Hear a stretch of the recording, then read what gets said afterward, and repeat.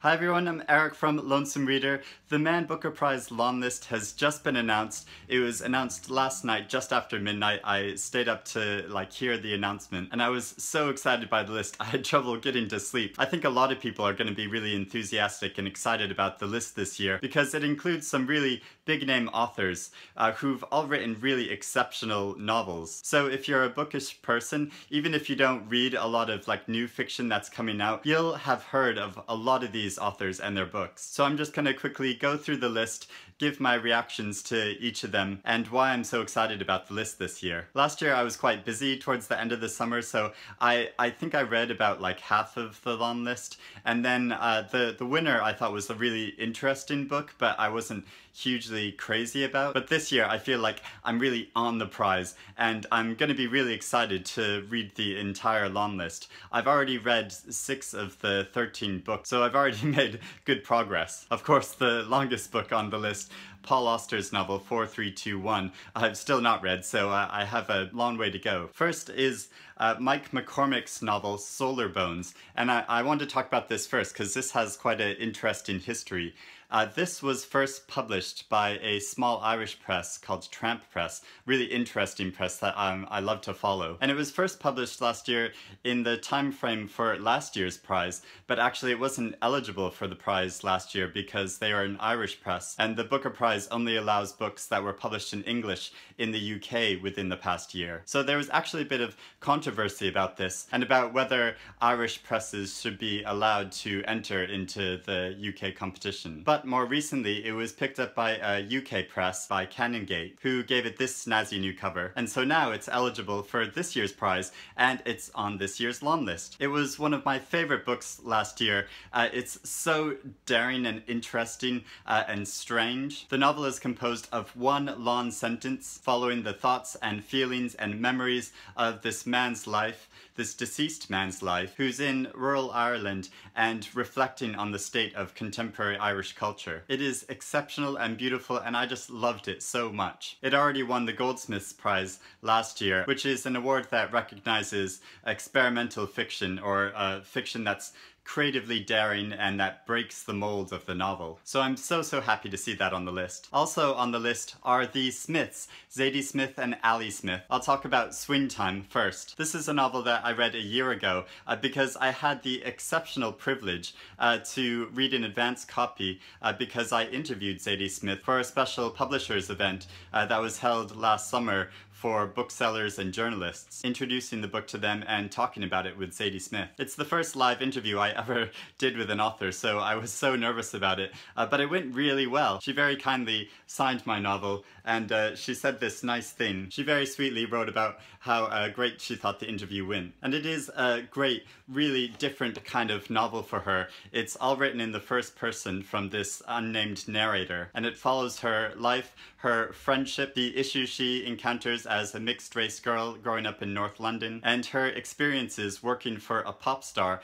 who bears a striking resemblance to Madonna. It says so much about the nature of time and contemporary society. It's a great book. Then we have Autumn by Ali Smith. Ali Smith, who I love so much. Her writing always feels so vibrant and fresh, and in this novel, which is the first in a quintet of novels, so I wonder if Ali Smith is going to pull off like a Hilary Mantel type thing, where she writes a series of books and each year they all win the Booker Prize. But this is a novel about contemporary culture in Britain, about the Brexit vote and the country's whole reaction to that, so it's a book very about now. And it's about the friendship between a girl and an older man who's an immigrant. Because it's Ali Smith, there's so much wordplay and toying with language, and it's a story with a dazzling amount of imagination. This is another novel that I had the privilege to read before it came out. That's why I have this bound copy. It's gonna sound like I'm bragging a lot, and I guess I am a bit, but I want to show you the way that Ali Smith signed this book too,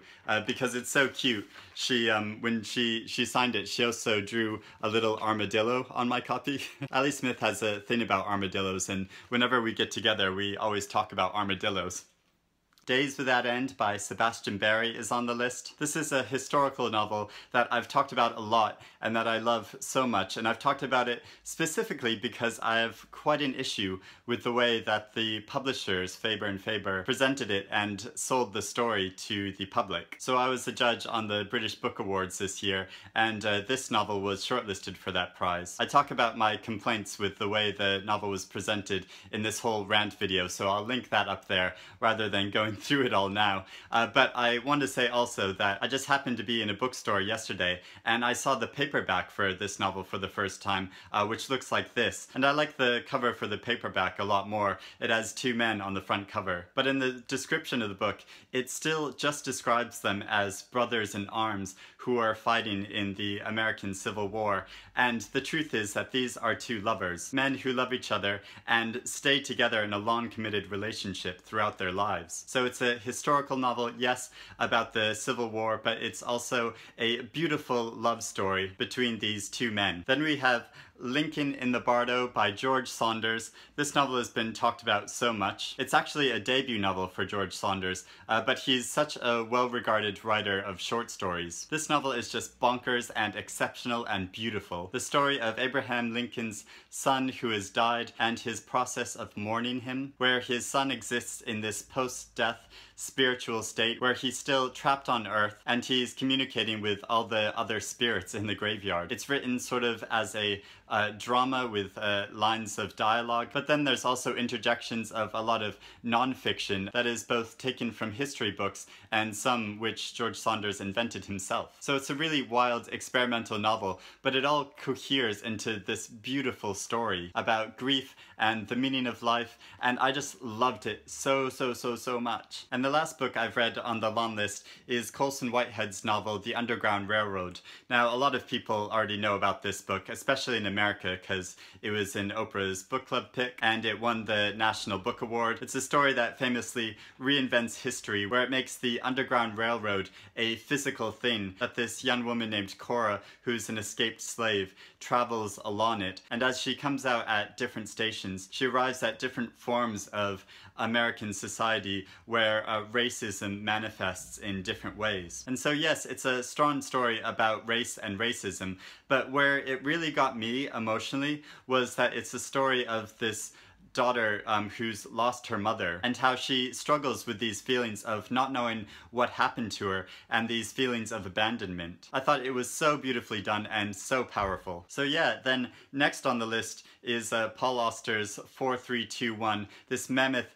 880-page novel, which is another book that is quite experimental in form, that I believe it follows the life of this man told in different ways and where different action happens. I saw Auster read from it earlier this year and I was so excited to read it, but you know, it's such a big book, it's just going to take a lot of time. Then there are two debut novels on the list, which actually I'd never really heard of before, and I'm so happy that there's a couple books on the list that are surprises to me, because I think that's always like the ideal thing in a book prize list, if there's some that you already know, and then some which you've never heard of and so can discover. So there's a novel called The History of Wolves by Emily Fridlund. And this sounds like a really interesting story about a girl who grew up in a family who was part of a cult, and the cult has sort of died out and there's some of the few remaining members. And so I believe it's about her like adjustment into society, and it sounds like she's quite a difficult character, so that makes it a very difficult process. Then there's a novel called Elmet by Fiona Mozley, and it's really silly, but reading that title I can't help think of the hair product called Elnet. And Elnet always makes me laugh because it makes me think of this commercial for Elnet that Penélope Cruz, the actress Penélope Cruz, did, where she talks about it in her Spanish accent, where she praises the qualities of Elnet. And there's this funny thing in the commercial that my boyfriend and I always repeat to each other, where she says, all this and no ammonia. I don't know why, it just makes us laugh so much. But the novel is not called Elnet, it is called Elmet. And it's the story of this family that live in quite isolated circumstances in this place called Elmet, under this figure who I think is just called Daddy, and Daddy gets quite angry. And it's about the community encroaching upon their isolated house, and how one member of the family, I think, leaves, and his journey up north. So that sounds really interesting too. Then we have Arundhati Roy's new novel, The Ministry of Utmost Happiness. Of course, this is her second novel, published many years after her first novel, which also won the Booker Prize. And I'm sort of sad because I got an early copy of this novel and I was so excited to read it, but then I was sort of put off because I was talking to this journalist once who was being quite critical about it, and so that just sort of put me off and made me nervous about starting it. But I'm definitely going to read it now, and I've been talking for a while with Annie from the BookTube channel Am I Right about doing a Book Buddy read-along for it. So Annie, I'm so up for that now. And anyone else who wants to read it alongside me, I'm really enthusiastic about reading this novel now. There's also Exit West by Mohsin Hamid, which is a story of refugees in an unnamed city, which I've been so eager to read and just haven't got around to yet. Then we have Jon McGregor's novel Reservoir 13, which actually I've already read a quarter of this novel, and ridiculously I just let myself get distracted by reading other things, and so haven't gone back to it yet, but obviously I will go back to it now and finish reading it. It's a story about a girl who goes missing in this town, and it follows the search for her over a number of years and how the community responds to the loss of this girl. It's a really interesting way of presenting like a community and the media, and how the media influences the community and how the community influences the media. So I'm eager to finish that.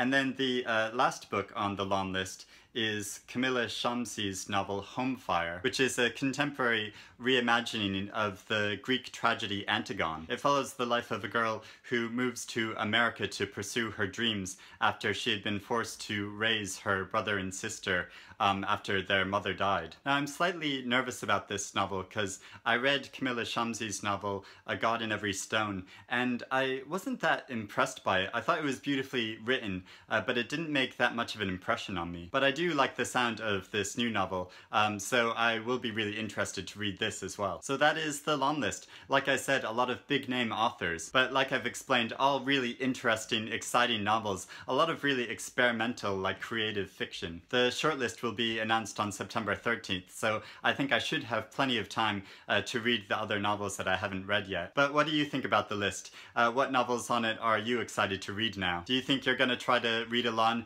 and read all of the list or most of the list? Are there any novels that you're really disappointed to see not on the list? Personally, I was really sad that Yagyasi's Homegoing wasn't on there, and also Joyce Carol Oates' novel, Book of American Martyrs. I would have loved to seen those two novels on there. The day before the prize was announced, I made a wish list or predictions list of what I was hoping was going to be on there, and posted it on my blog. And I got 5 out of the 13 novels correct, which I think is fairly good going. So yeah, I'll post a link to that if you click show more, and also I'll post links to all of the novels that I've already read if you want to read my full thoughts about these books. Really such fascinating books. There's like so much to say about them. And honestly, I don't know how the judges are going to decide between them. But if I was forced to make an early prediction of which novel I think is gonna win, it's really hard, but I would put my money on George Saunders' Lincoln in the Bardo. We'll have to see how it goes when the winner is announced on October 17th. So we've still got a long time to wait and a lot of reading time to go in the meantime. So I'll be updating you on my reading progress as I go, but let me know your thoughts below. I'm really so up for the Booker this year. Thanks for watching and happy reading, everyone.